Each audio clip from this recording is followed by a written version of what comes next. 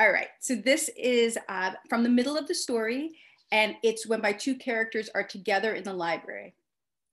Was it wrong to look forward to our conversations this way? Nothing we talked about was inappropriate. Anyone else in the library could overhear anything we said and frequently did. Still, I found myself as captivated by him as I'd been the first time we met. Once, eager to underline our respective points with backup from the text, we'd reached for the book at the same time, and our hands had brushed. In the instant before Kenneth drew back, whispering apologies, I was swept by the same all-consuming shiver that had rippled through me when I'd handed him Paradise Lost. What might such a thing mean? Did he feel it too? If so, he gave no sign. Whatever it meant, it couldn't be good. I had to hide it from him and everyone else at all costs. All I'd ever wanted was to be good at my job. Now here he was, destroying everything. And yet, at the thought of our sessions together ending, a sick feeling curdled my stomach. The fall passed this way, dying slowly into winter. On the 8th week of our idle day tutoring sessions, we just finished discussing Calypso's sinful behavior towards Odysseus when Kenneth glanced up at me. "You want to take a walk?" he said. "A what?" I gaped at him. In the 2 months we'd meant to study, we'd never once left the confines of the library. "A walk, Mary." He raised an eyebrow. "As a medical professional, I'm recommending it. We spend an awful lot of time sitting, and cardiovascular activity is important for overall health." It occurred to me that he was teasing me, not a typical occurrence in the Commonwealth. "Very funny," I said, my voice dry. "And what did you call me?" He had the good grace to blush, ducking his head as he'd done that first day in the library when Arik had given him a hard time about misshelving books. "Miri?" he said, making it a question. My name was Miriam. No one had ever called me anything else.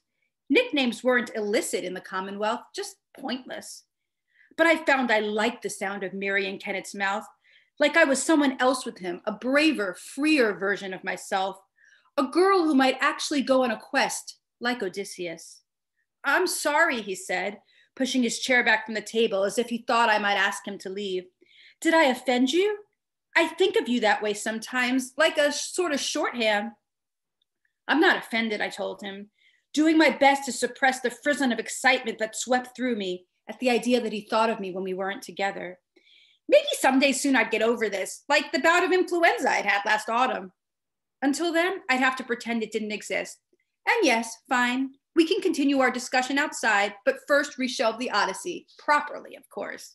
"So bossy," he said, giving me that impossible smile of his, but he did as I said.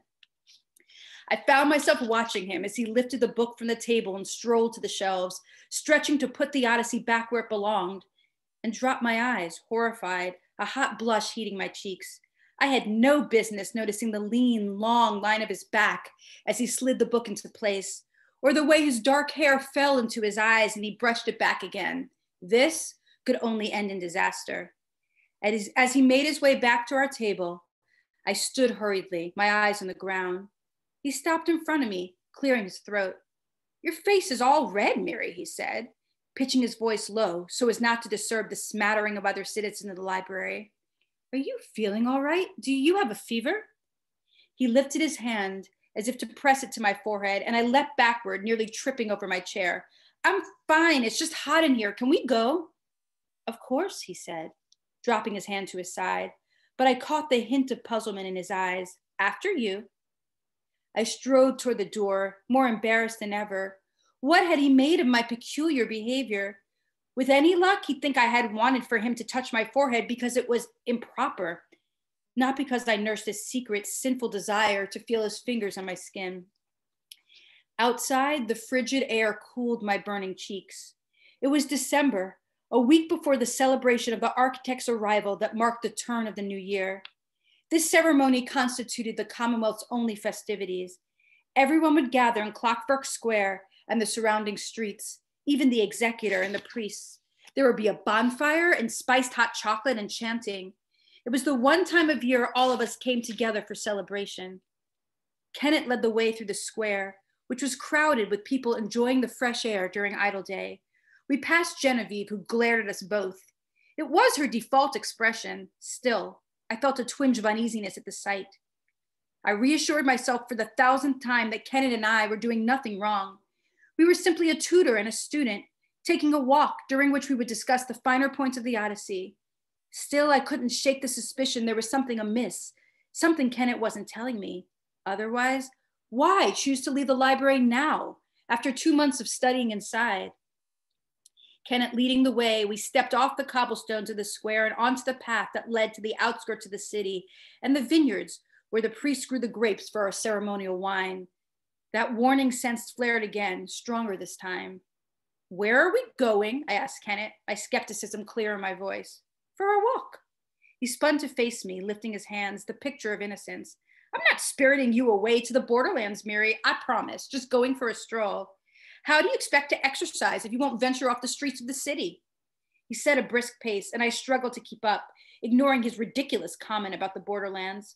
Though gluttony was a sin, and we ate no more than our allotted rations each day, poring over books day in and day out hadn't done much for my physical condition.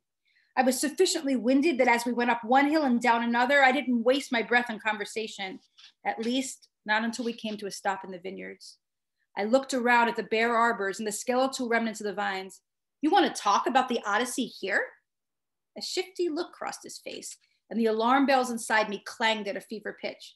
Or you don't want to talk about the Odyssey at all. I fisted my hands in my hips. What are we really doing here, Kenneth?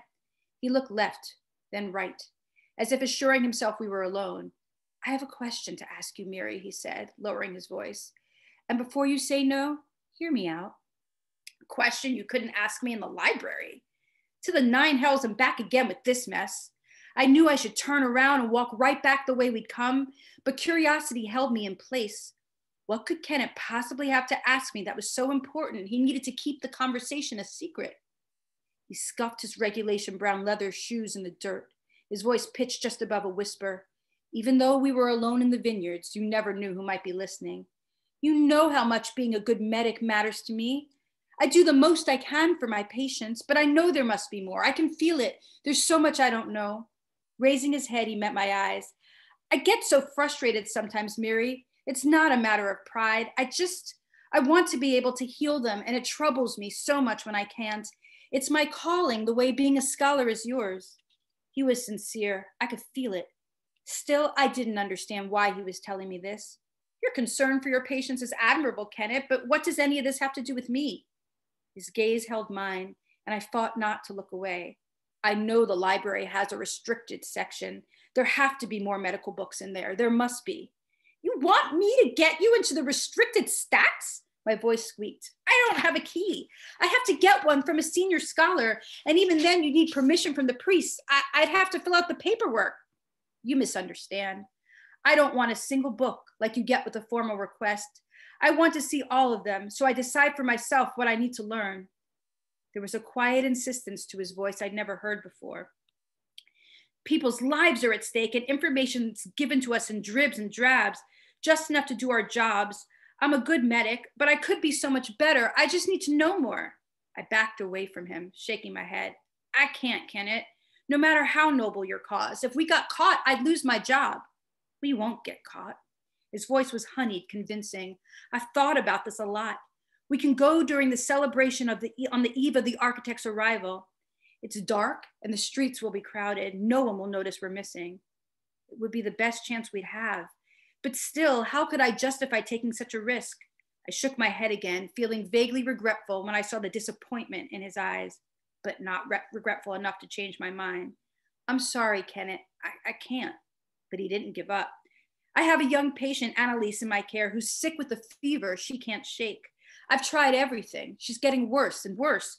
What if there's something in those stacks that could save her life? I froze, my foot catching on a root that protruded from the soil and almost dumping me onto the ground. Kenneth caught me by the arm, then let go, as if the act had scorched his fingertips. Please, Mary, he said, his eyes fixed on mine. There's no time for the paperwork, and I can't just let her die. I didn't know what to do. On the one hand, doing as he asked would be violating the letter of my oath. And though I didn't know what the punishment would be, I was sure it would be swift and terrible. That was one of the worst parts of the priest's punishments, how each time they had devised them to fit the sinner and the sin, unerringly coming up with what would devastate you the most. No two punishments were the same, and somehow, not knowing what to expect made it all the more terrifying. It made me quake to think of facing the consequences of violating the oath I'd sworn. On the other hand, my life was dedicated to the pursuit of knowledge. If I refused Kennett now, was my oath just empty words? Giving Kennett access to the stacks would be upholding the spirit of my promise, if not the letter, wouldn't it? And if there was knowledge in the restricted section that could save the life of a child, how could I stand in his way? It was sinful to care for this child, as I suspected Kennett might, but perhaps his feelings went no further than a medic's sworn duty, and I imagine he could no sooner let a patient die if he had the power to save them than I could willfully set the library's books aflame, no matter what my nightmares held. In all the books we've been reading together, the hero took a risk and made a difference. What if this was my chance? Kennett stood still, those clear green eyes scanning my face. Please, Miri, he said again, please help me. And that's it.